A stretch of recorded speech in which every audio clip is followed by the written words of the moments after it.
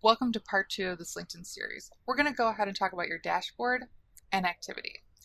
Your dashboard is the way to evaluate the effectiveness of your own profile, content, and posts. You can see who's viewed your profile. You can see how many views your recent posts have had, how many search appearances you've appeared in recently. This is all important data for you to evaluate how effective and engaging is your profile and the content you put out there. Go back and look. Are posts with content you created getting a lot of engagement and likes? Are posts that you share, articles you share, is that what people are commenting on? Go back and look and start to tailor your content based on the data that you're looking at. Don't just put information out there or content out there. See what is getting traction, what is bringing people to your posts, to your profile. If you're an active job seeker or even a professional who's content in your role but might be thinking about your next opportunity, the career intersection is very important. We're going to go ahead and click on that. It's a way to let recruiters know that you're open. You have 300 characters here to show your concise and effective writing skills.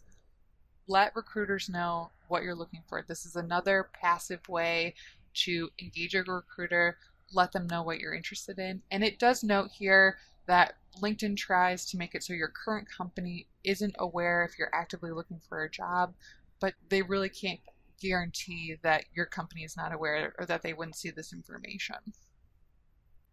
Your career interests. Let people know. Are you casually looking, actively applying, not looking but open to offers? Think about what you want to communicate to a recruiter looking at your profile. What job titles are you considering? Where do you want your next job to be located?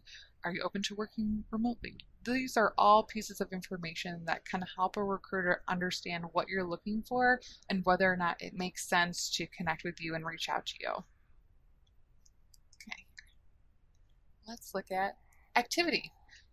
LinkedIn is wonderful at giving you opportunities to illustrate your communication skills, your personal brand, who you are as a person. One opportunity is to write articles and post them on LinkedIn. If you have competency in a particular area, this is your opportunity to get it out there, share an article.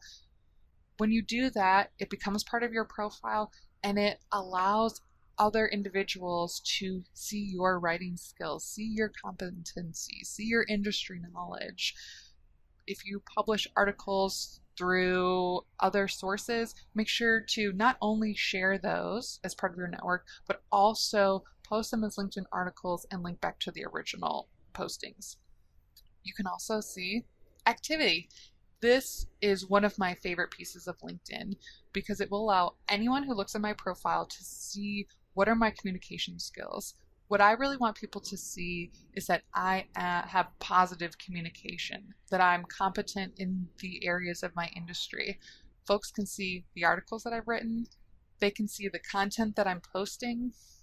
They can see all of my activity. They can see what I've liked.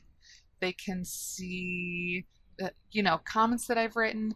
All of this is important for someone looking at my profile to see who I am as a person. So go ahead, look at your activity. If a recruiter or any individual on LinkedIn was looking at your profile, what would they see? And if you have no activity, LinkedIn has that deserted island. You don't want that. This is an opportunity. Show who you are as a professional in this virtual space. It will give a hint of who you will be as a team member. And it's also important to note that because all of your activity can be seen, you really want that activity to be professional and show that positive personal communication style.